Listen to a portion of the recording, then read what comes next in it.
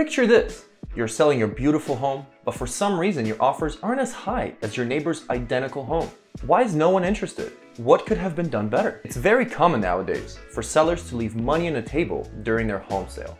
Capturing your home's best-selling features and maximizing the sale price can help you and your family better achieve your goals. Hi, I'm Eli Beyder with Analyze That, and today I'm here to help you break it all down with the 7 steps to home selling. But before we get into it, please like and subscribe my channel below. Well, step number 1 all starts with pricing. The first step of selling any home is taking the time to discover a realistic price range for your property. With buyers more knowledgeable than ever, hitting the market at the wrong price can ruin everything. So, to ensure confidence in the value of your property, I would offer you 2 pieces of advice. The first is you want to compare your home to others in the area that have recently sold. Many sellers and their agents mistakenly only compare currently active homes, not realizing that many of those are going to have varying results. And number 2, don't be afraid to acknowledge that not all homes are equal. Take into account when homes have different styles or different features and make adjustments to the value. Remember, even the greatest marketing can't engage buyers if the price is wrong. Step number 2 is condition. Of course, ensuring your home can get you top dollar means making sure the property is in top condition. Taking all the recently sold homes into consideration will provide you with a reasonable selling range. Upgrading and improving your home will move you up that pricing range. Don't worry, I don't always mean a full renovation. What I do mean though is taking a close look and determining what needs to be cleaned, decluttered, and at least considering the lowest cost, highest return projects first for the best bang for your buck. Step number 3 is staging your property.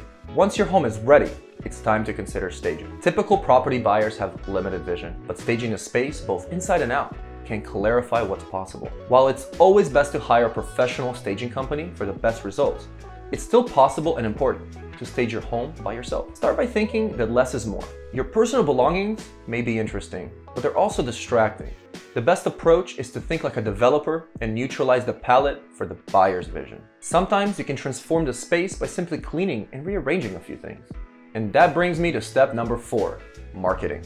Although the internet offers more exposure, your listing is the equivalent of a speck in the ocean and isn't necessarily being seen by serious buyers. Proper presentation will help it stand out from the competition. Depicting the space in its best light and capturing this amazing work with professional photography and video.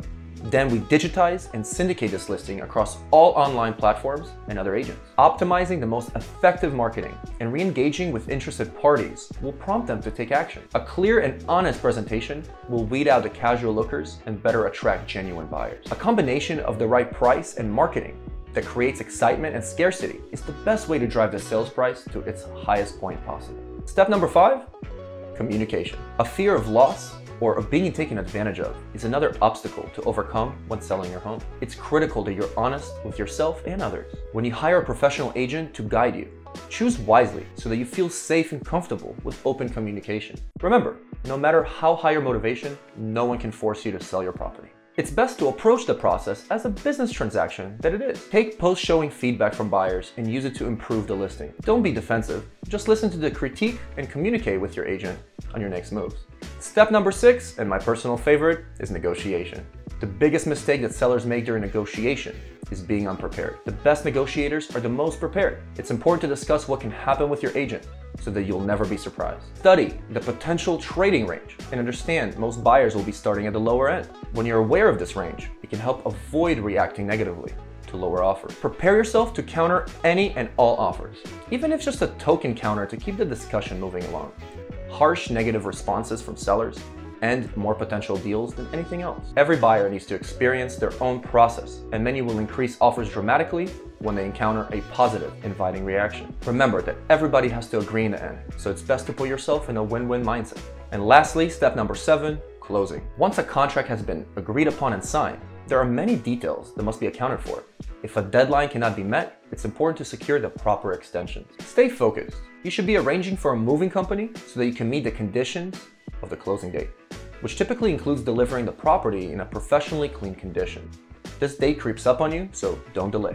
Be flexible and anticipate challenges. To avoid any undue stress, expect and prepare for timeline adjustments. Together with your agent, you can navigate the complex intricacies of selling a home and walk away happy. But what do you think?